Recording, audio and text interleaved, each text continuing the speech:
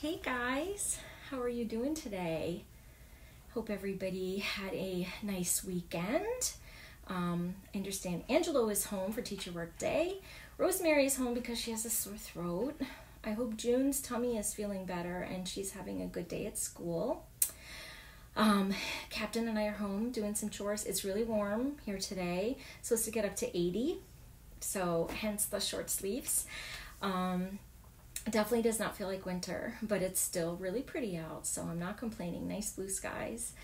So today I'm going to read this book called Slowly, Slowly, Said the Sloth. And it is written by Eric Carle, and it says it has a foreword by Jane Goodall, who I just love because she does a lot of work with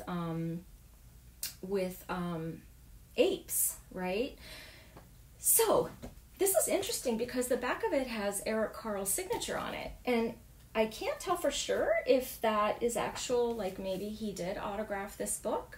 But if so, that's really pretty cool. And this is another book that I got from the library that came from a teacher's classroom, I believe. She donated it. So we get to keep this one, and I will add it to the Grandma's House library. Well, we'll take this one to Gainesville because we have so many books here right now. So when you guys come to visit, you can look at this. But my kids really were into sloths when they were young, especially Kristen. She learned all about sloths from Mrs. Levine, as I recall, and she would come home and tell us all these things about sloths, like they move so slowly that they actually get like algae on their fur, I think. She'll have to correct me on that, or maybe it'll tell us in this book, but I thought that was just so wild that they moved so slow or so little that things actually grew on them.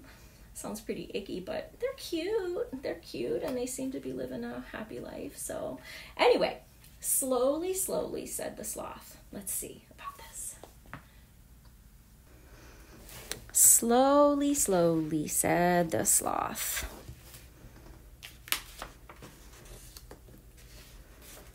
I won't read this whole thing from Jane Goodall, but perhaps we can read it together in person when we see you. Slowly, slowly, slowly, a sloth crawled along a branch of a tree.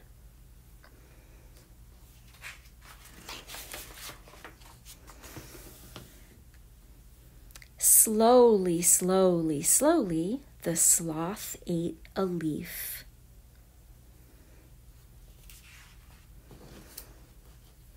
Slowly, slowly, slowly, the sloth fell asleep.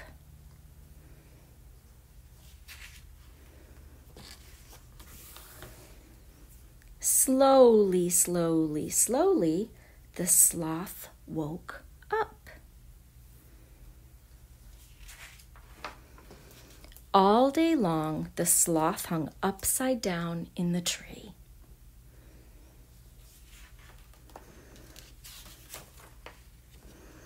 All night long, the sloth hung upside down in the tree. Look at the little bat.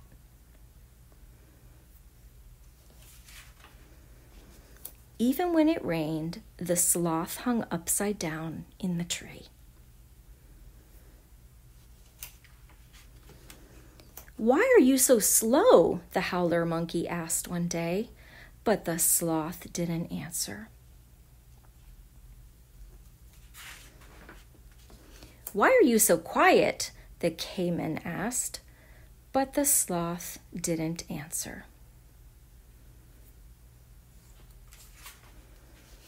"Why are you so boring?" the anteater asked, but the sloth didn't answer. "Tell me," said the jaguar, "why are you so lazy?" The sloth thought and thought and thought for a long, long, long time. Finally, the sloth replied, "It is true that I am slow, quiet, and boring. I am lackadaisical, I dawdle, and I dilly-dally. I am also unflappable, languid, stoic, impassive, sluggish, lethargic, placid, calm, mellow, laid back, and, well, slothful. I am relaxed and tranquil, and I like to live in peace, but I am not lazy." Then the sloth yawned and said, "That's just how I am. I like to do things slowly, slowly, slowly." Oh, so this tells all the animals. I'm hoping I'm not going to say these wrong. Tapir, peccary, puma, yellow-spotted river turtle, double-crested basilisk, caiman, hummingbird, jaguar, quetzal, macaw, coati, cock of the rock, porcupine, leaf-cutting ants, howler monkey, postman butterfly, toucan, anteater, anaconda, armadillo, hoatzin, poison dart frog, and bat. Did I miss anybody? That is so cool.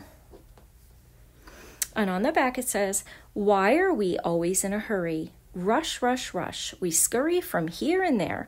We play computer games and then click, quick. We watch TV. We eat fast food.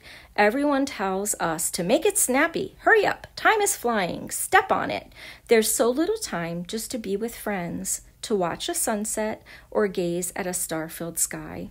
Ah, what we could learn, even if just a little, from the gentle sloth who slowly, slowly, slowly crawls along a branch of a tree, eats a little, sleeps a lot, and lives in peace." What did you guys think of that book? I'll ask you a question.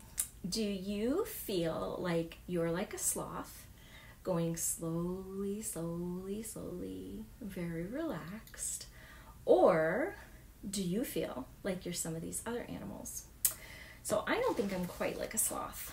I'm not that slow, but I'm gonna see. I'm not as fast as a jaguar or a puma. I'm not as slow as a turtle. So I am not really sure. Okay, I'm gonna say that I think that I am like the postman butterfly.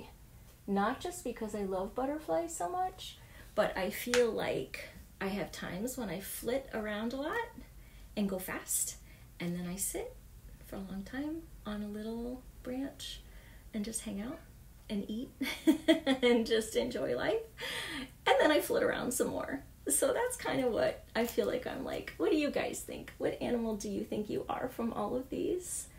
Tell me the next time we talk what you think you are.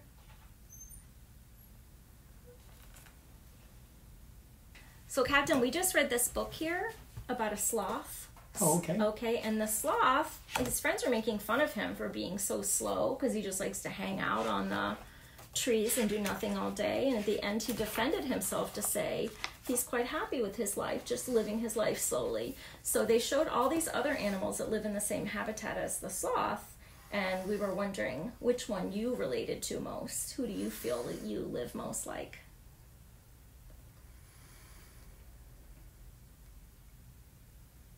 I think I'm the puma. You're the puma? How come? I just think that he never stops.